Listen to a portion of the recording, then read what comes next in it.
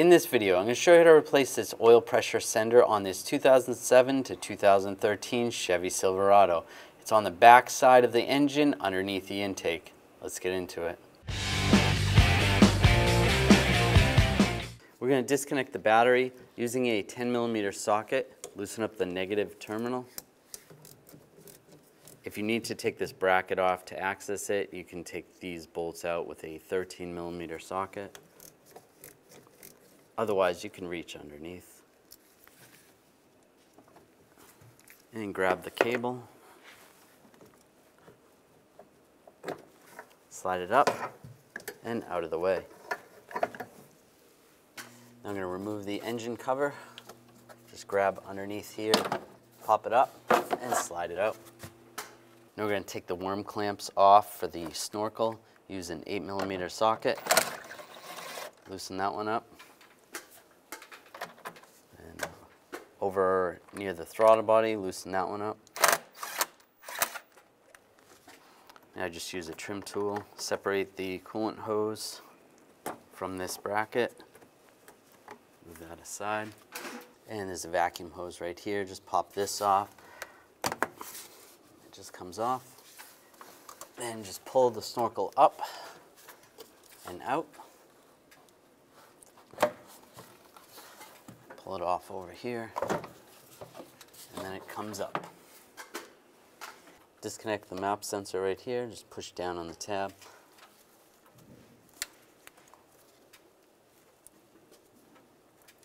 And slide it off. Now I'm going to take this nut off, use a 10mm socket. Pull that out, and this bracket is loose. Now we're going to take this plate off, use a 10mm socket, take these two bolts out first.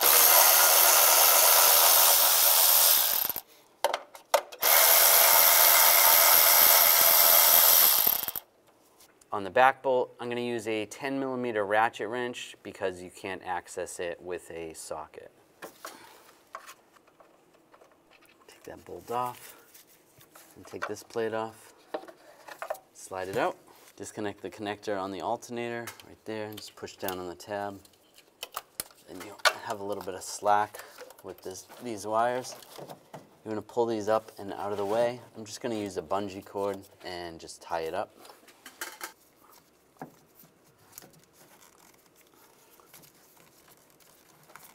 Just keep it out of the way. That's good. We want to disconnect the fuel injectors. There is a safety clip. You want to just use a pick, get underneath this clip.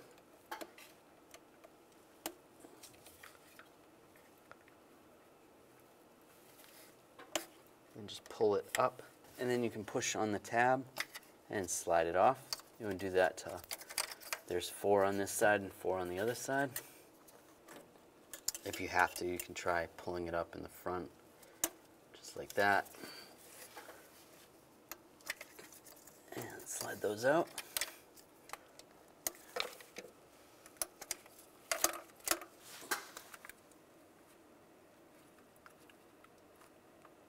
And get those all off. And then you're going to do the same on the other side. Take all the connectors off of those injectors. And disconnect this hose right here. There's a little tab on the back. You just slide it to the right and you can pull that off. And then now you can come on this side. Disconnect this connector right here on the purge solenoid. Just slide the tab over, slide it out and out of the way. Taking a straight blade screwdriver, going right in between the bracket and the solenoid. You want to pry the bracket over a little bit. Then this will slide up. And we can disconnect right here. Just push down, twist it a little bit, and slide the solenoid off. This hose right here, you want to follow this back to where the valve cover is. And then there's another little tab you got to slide, and then you can pull that out. And when you're trying to take this hose off, this cannot pass over this stud. You don't want to bend this out of the way or you could break the plastic. So we're going to take this stud off.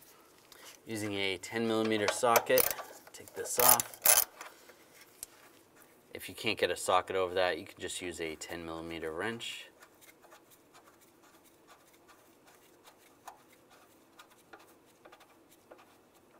And take that off. Now take this pipe and we can slide it out like this. And then you can disconnect it right here. It slides right out. In the fuel line, we want to bleed off the pressure, so we're going to take this cap off right there. You want to use a rag or an absorbing mat. Just get underneath here because you're going to lose a little bit of fuel. And then it's always a good idea to wear safety glasses while you're doing this.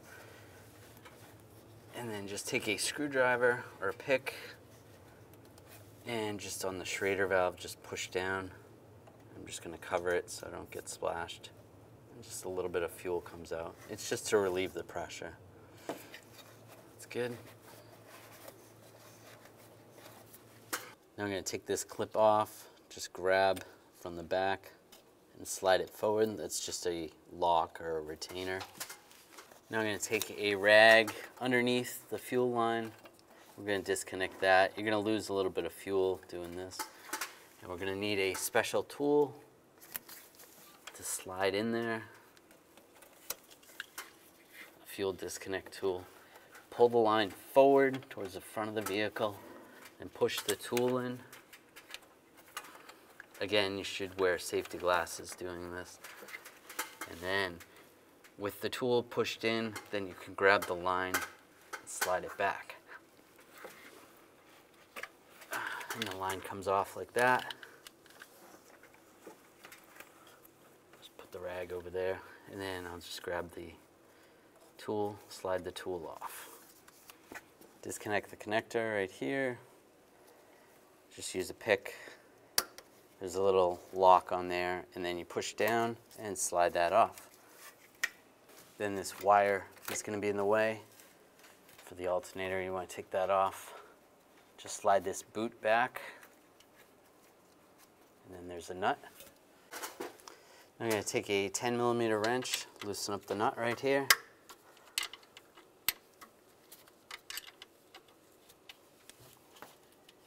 Take the nut off. And it's important that you disconnect the battery for this. You don't want this to arc out. Just so I don't lose that nut, I'll just put that back on there. Now on the side of the intake, there is 8mm bolts. You're going to use an 8mm socket. Take those off. Don't get those confused with the fuel rail bolts. We're going to leave the fuel rail attached. So loosen those up.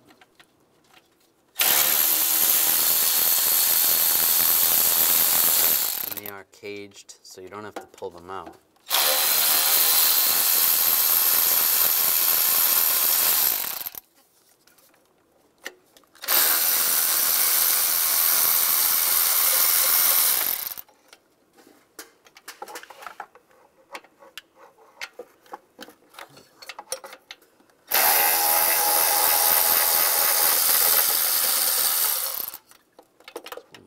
There.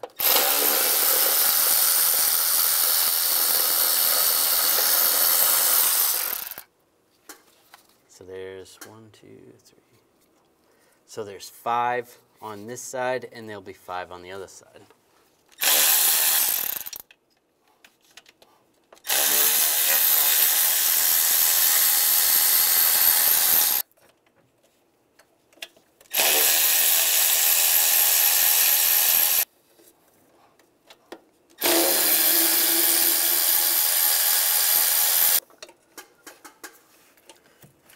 Wires are in your way, just move those out of the way.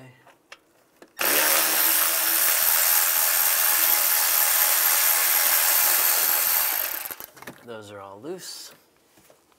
Now just grab the intake, rock it up, pull it up, and just you want to tip it a little bit. Watch out for the wires.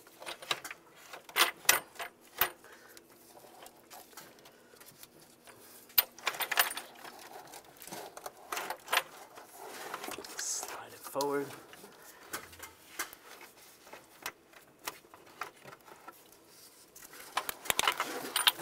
And it slides right out. This hose that goes to the brake booster If you follow that along, you can see it on the brake booster and just grab it. Right here, and we'll just rock it back and forth. You're gonna hear a little bit of air, and it just pops out. And just take that off. And slide it out. The intake out, we're just gonna take these bolts out, just twist to the side. This back one on the passenger side has a little bracket, just pull it out of the bracket. Disconnect this connector right here. Just use a screwdriver or a pick and move the lock tab up. Push down on the connector, slide it off. To take this sensor out, there is a special socket you can use, but you don't necessarily need it. You can use a 1 1/16 socket. And take the sensor out.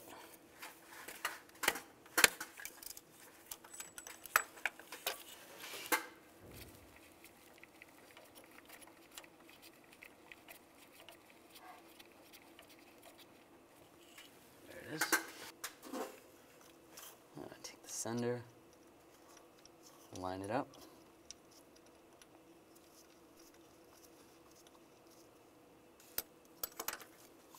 And we'll tighten this down.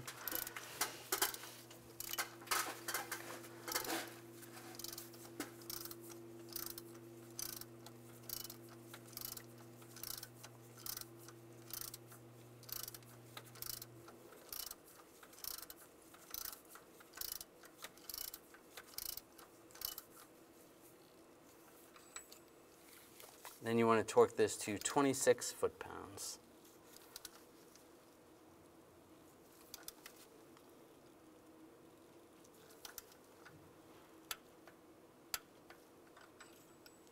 Connect the connector, line it up, lock it down, push down on the lock.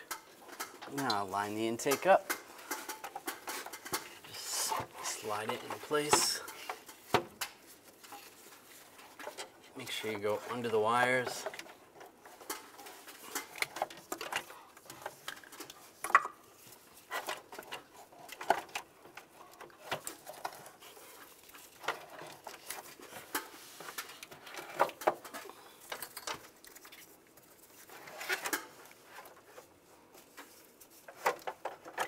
Get that lined up. Make sure you take this hose over here. Make sure you run this hose behind the wires.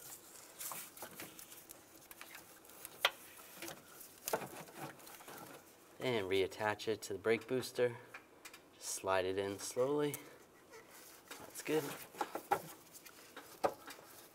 Now take the bolts, get the bolts all started.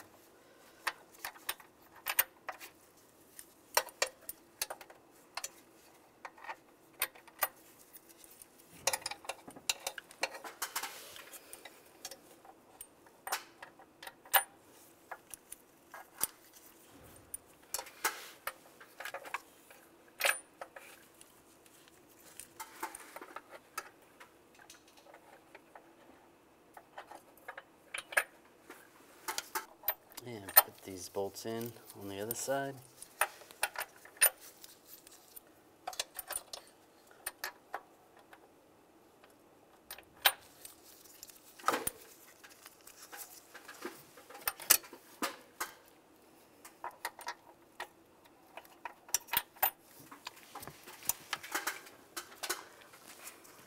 And then one in the back underneath that bracket.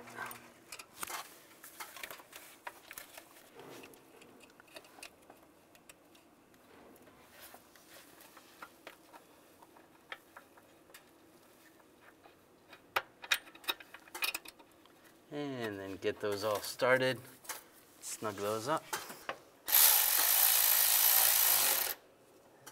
I'm starting from the middle and working my way outward.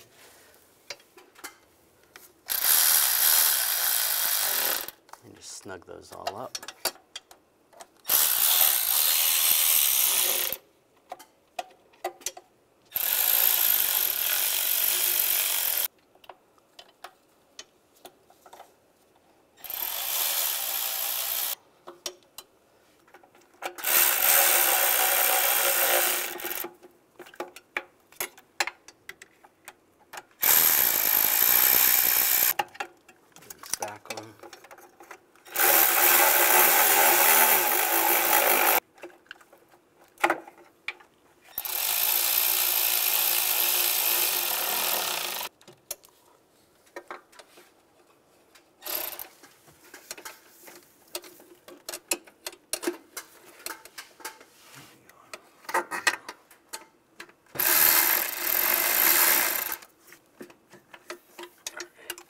Now we're going to torque these bolts, working our way from the center outward. The first sequence, we're going to torque these to 3.7 foot-pounds.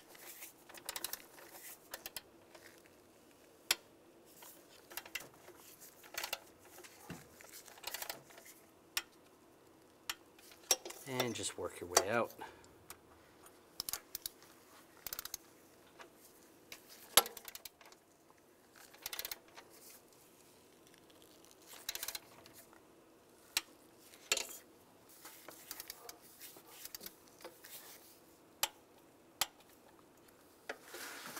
And forward.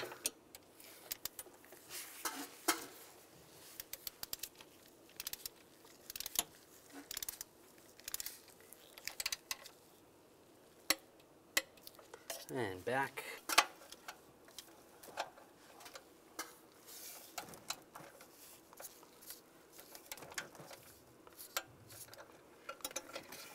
All the way forward.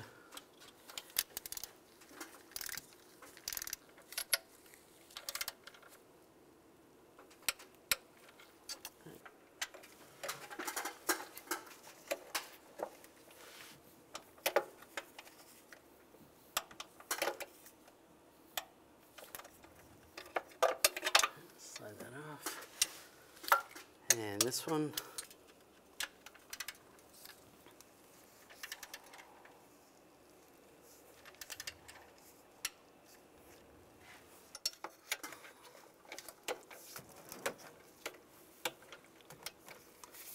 And that back one.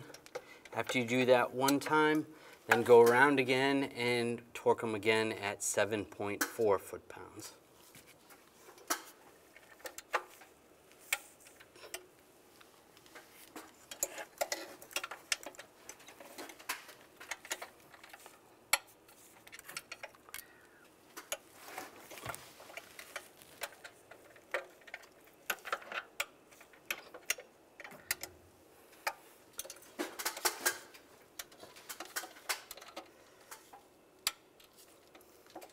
Go to this one. And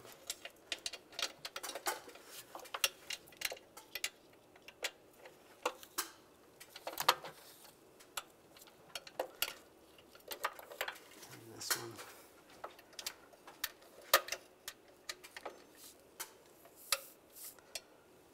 And this one.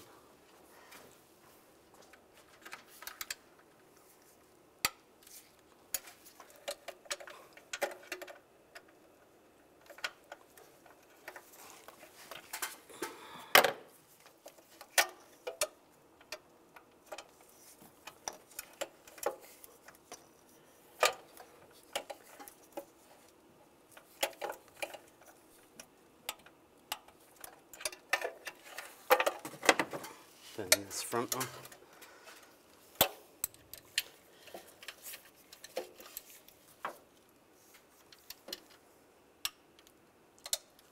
And this back one. Last one.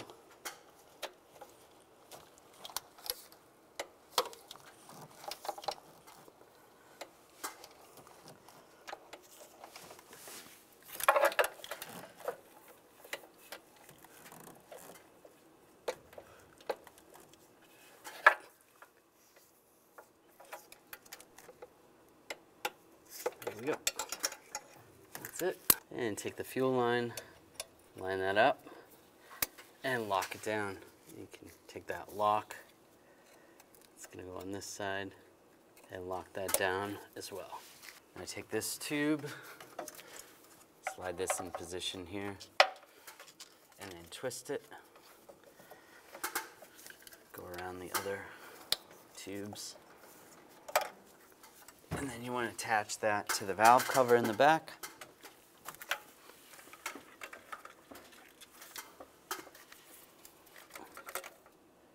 And just lock that in place.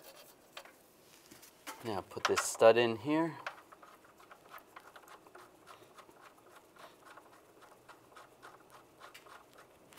And snug that down. This bracket right here where we bent this tab, we just need to bend it back. Just use a straight blade screwdriver. Just bend it back a little bit. That should be good. You can take this solenoid, line this up, lock it into the hose, and push it down on the bracket. And then the hose over here goes on the intake, lock that down. Now I'm just going to take the bungee cord off, move the wires back in position.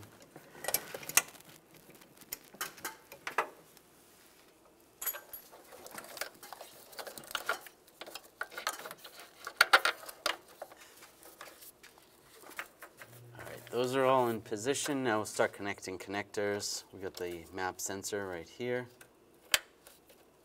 Lock that in. The alternator, plug that in.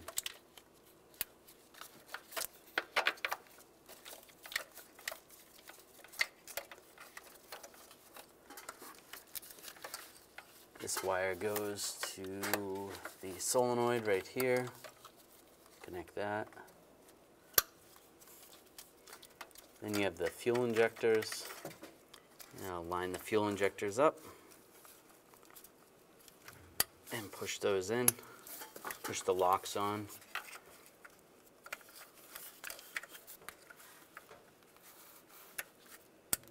And lock them down. Make sure you put them in the right spot because you can swap them by accident.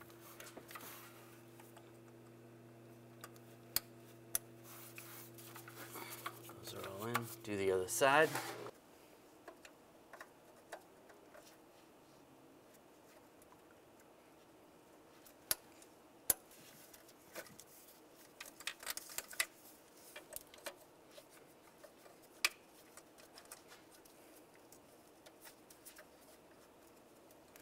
And lock these down.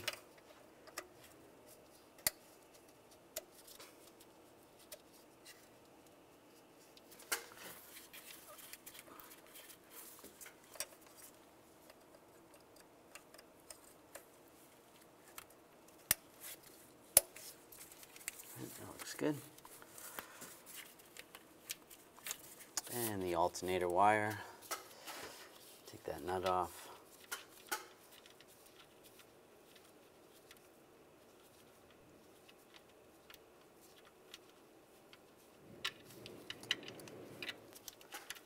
And attach that cable.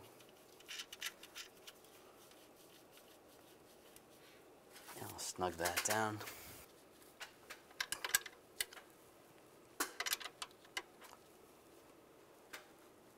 And snug that up. Now put that cover back on. Right there. Put the nut on, and we'll tighten that down.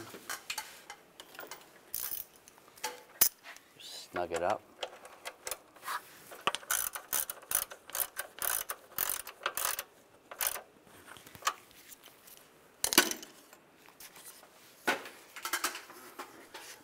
And put this bracket on.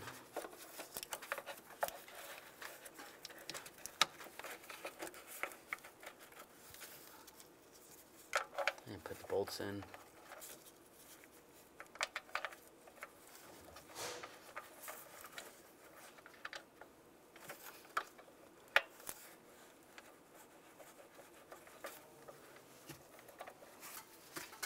And tighten those down.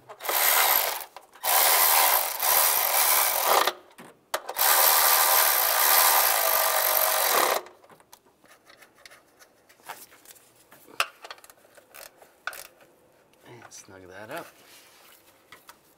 And take the cap, put the cap on the fuel rail. And the connector for the throttle body, line that up. Lock that in. Now take the snorkel, line this up. Put it over the air box.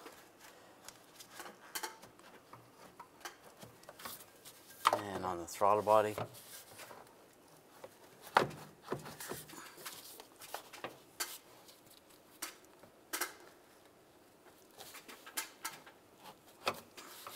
And push it down.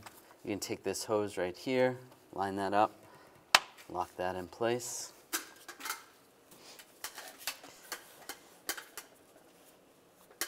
And the coolant hose. Push that retainer in there, right there. And tighten the worm clamps down.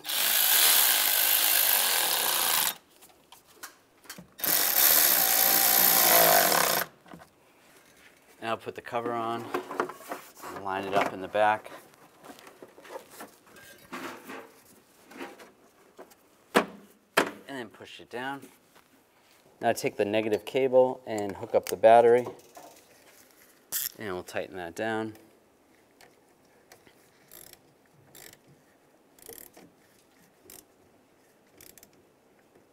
And snug that up. You can grab the cable, give it a wiggle, make sure it's tight.